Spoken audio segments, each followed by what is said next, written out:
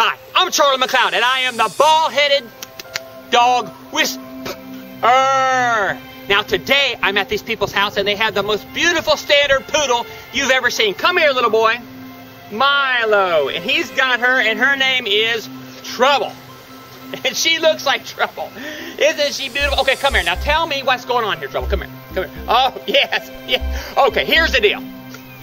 I'm going to tell you right now what's wrong with Trouble. Number one, she is tired of her parents being groomed their whole lives. Come here. Tell me something else. Come here.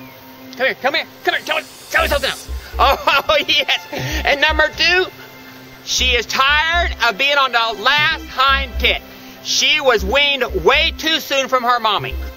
This beautiful poodle, come here, let me take one more word. Come on, say one more word to me. Yes, yes, come here. Yes, yes, yes, yes.